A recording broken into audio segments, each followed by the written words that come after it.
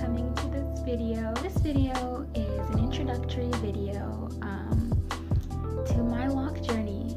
I am a recently locked 4C natural, and I wanted to be able to record my journey before too many things change. I'm a month and a few days into my Microlocs journey, and it's a DIY Microlocs journey, so stick around if you're interested in that.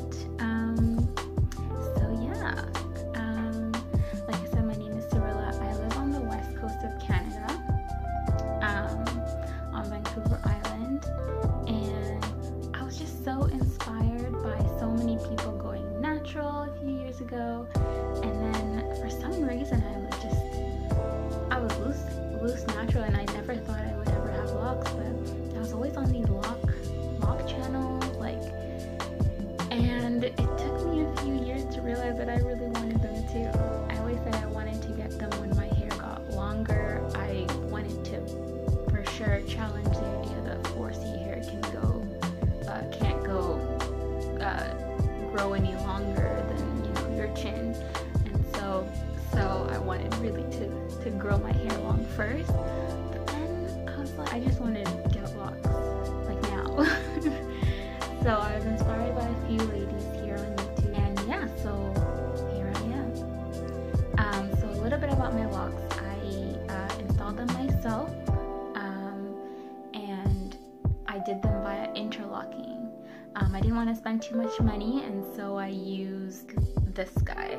It wasn't this specific one because the other one broke, but it was a knitting needle that I just shaved down, and I did it myself for 2 weeks. Over the years, I started getting more minimal with my hair, and I found a way to manage my fine hair.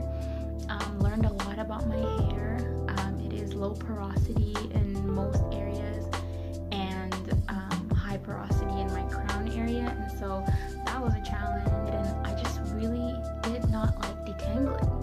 Like, detangling was something I always avoided, to the point where I never wore my hair out because I just didn't want it to tangle. I didn't want to mess with it too much. I didn't want to snap it by accident, and so I just ended up putting it in low manipulative styles for so long, and to the point where I was scared to have it out because it would shrink up. But yeah, I'm really happy that I got my locks, and now I can embrace shrinkage, and it's beautiful. It's, at this point, it's kind of like wearing my natural hair out because they're so small. It looks like a fro.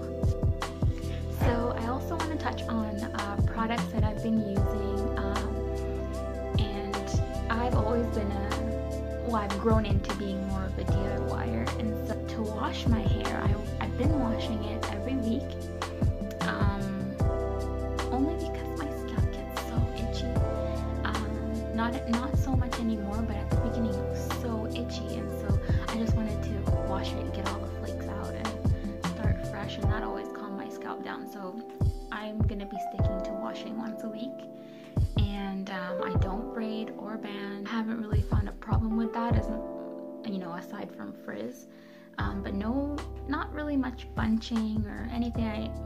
I don't really mind the non-uniform look of my locks because my hair wasn't uniform to begin with in terms of length, and I just want to let it do what it does. So for shampoo, what I do is I just use black soap. So I have like a crumbly African black soap, and I put it in there, like a few chunks, with hot water, and let it shake it around, and I let it dissolve, and I use that to wash my hair. So I do it about twice, like 2 washes, and that seems to get all of it out. And then last week, lazy I guess, and I used my husband's shampoo, and it was this one, and it stripped my hair so badly. Like, my hair is really dry right now, but maybe it's a good thing. Like, it's not dry like breaking off, but it feels different. Like, the black soap had a little bit of I don't know, it was a little bit of a sheen to it. Like, it was you know, dry, like there wasn't a residue, but it just left my hair a little bit more moisturized with this one. I think it's got like tea tree and like peppermint and gets all of the natural oils off. So I don't know, maybe I'll be using it maybe once a month just to get everything off and maybe help the locking process, but I don't know if I'll be using that regularly. The other thing I use afterwards, depending on, you know, how I feel, I might use it before, spray it on before or after, but I infuse my apple cider vinegar with some herbs that are known to help hair. Let me know if you want to know more about how I do that. But I basically just infused some herbs into my apple cider vinegar for a few weeks and started using it, spraying it on before, and I find like it really helps to keep the itching down. It helps and to balance the pH of your scalp.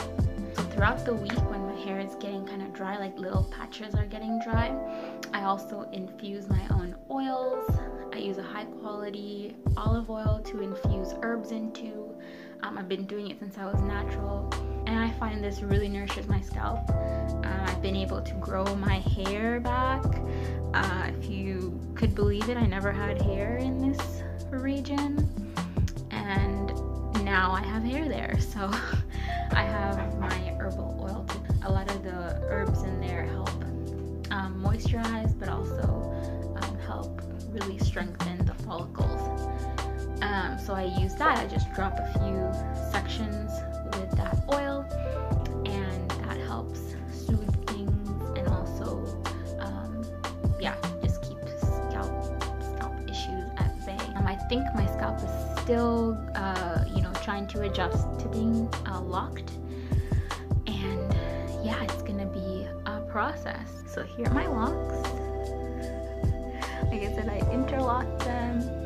My hair shrinks about 70 to 80%, so that is all the frizz you are seeing.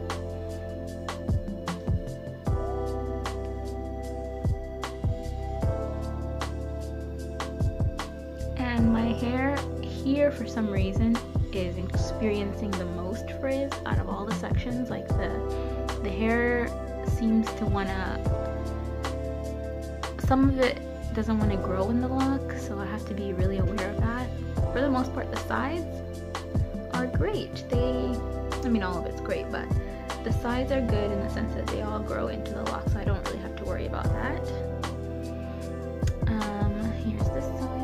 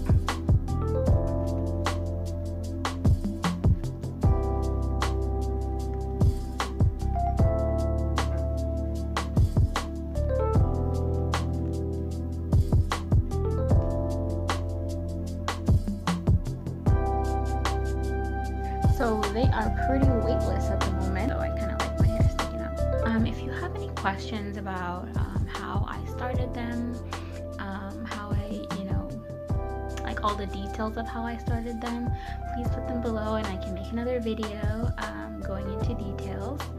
As you can see, my grid is not, you know, perfect, but I kind of like it that way. I think I don't like the complete neat look because, or like the kind of grid look, because my hair is fine to begin with, and I just was scared that it would never thicken up and I would always be able to see my scalp, because that was the first issue I had when I tried putting locks in like a year ago, and I was like, I got this gut feeling like, oh my goodness, it's all gonna look like little like a plucked chicken, and oh, it's not gonna look good. But I did not account for shrinkage, so I'm so happy for my shrinkage at this moment in time.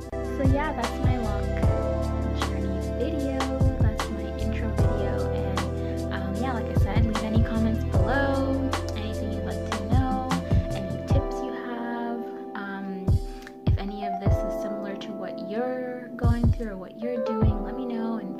get a conversation going.